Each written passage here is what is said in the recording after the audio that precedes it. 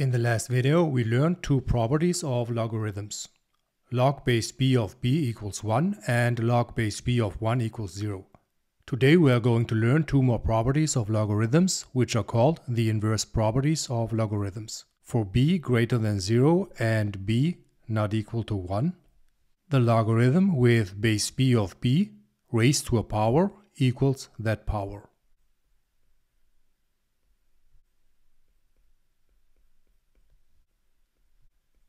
So what is, for example, log base 4 of 4 to the 5th power? This is exactly 5 because the logarithm with base b of b raised to a power equals that power.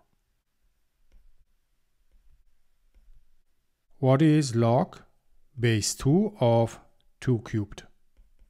Again, when the base of the logarithm and the base of the argument are the same, then we get the exponent of the power as a solution, which is 3. The second inverse property of logarithms is that b raised to the logarithm with base b of a number equals that number. So when we have, for example, 5 raised to the power of log base 5 of 7, how can we solve this problem? We see that this is exactly the same as b raised to the power of log base b of x. So this equals 7. What is 2 raised to the power of log base 2 of 5? Again, we see that this is the same as b raised to the power of log base b of x. So this is going to be 5. What is log base 3 of 3 raised to the power of 7 and 7 raised to log base 7 of 3? Feel free to pause the video and try this on your own.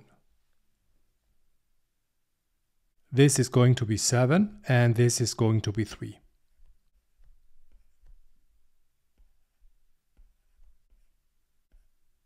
Very simple. In the last video, we evaluated some basic logarithms.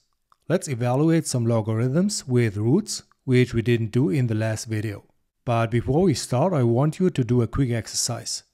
How can we rewrite the square root of 2, the square root of 3, the 5th root of 2,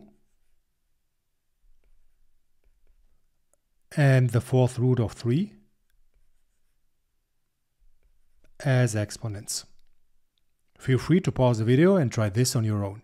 Recall that we can write roots as exponents with the following formula. A raised to the power of m over n equals the nth root of a raised to the power of m. So we can write the square root of 2 as 2 raised to the power of 1/2, the square root of 3 as 3 raised to the power of 1/2, the 5th root of 2 as 2 raised to the power of 1/5, and the 4th root of 3 as 3 raised to the power of 1/4.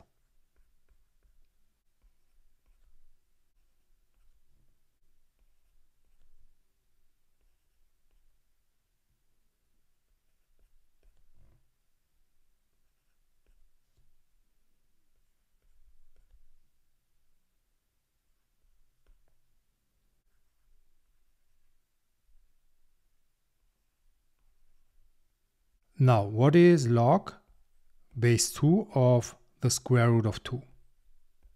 We are going to ask the same question as in the previous video when evaluating logarithms. 2 raised to what power equals the square root of 2? The square root of 2 equals 2 raised to the power of 1/2.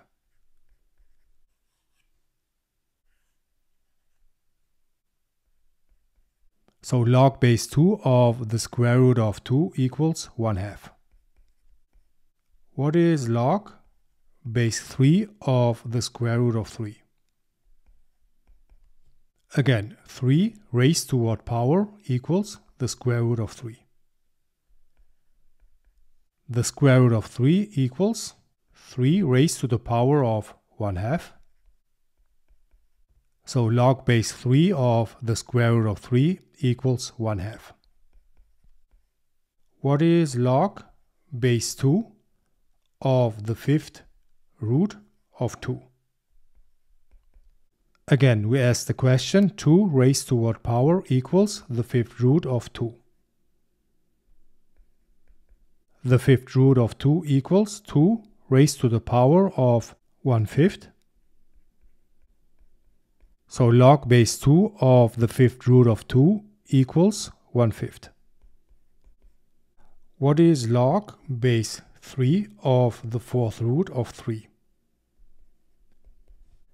3 raised to what power equals the fourth root of 3? The fourth root of 3 equals 3 raised to the power of 1/4. So log base 3 of the fourth root of 3 equals 1/4. Note that this all works so easy because the base of the logarithm and the radicand are the same.